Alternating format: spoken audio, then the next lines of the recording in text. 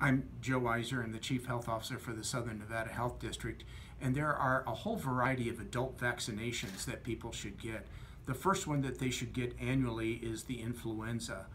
You can probably tell by my hair and beard color that I'm over 65, and so I get the very high dose influenza vaccine that the VA gives out. I go to the VA for my own care, but there are a variety of others. So if you're of my age group or around there, then you should get additional shots such as the Zostavax to help prevent shingles, Pneumovax to help prevent pneumococcal pneumonia and its other cousins like meningitis and other diseases.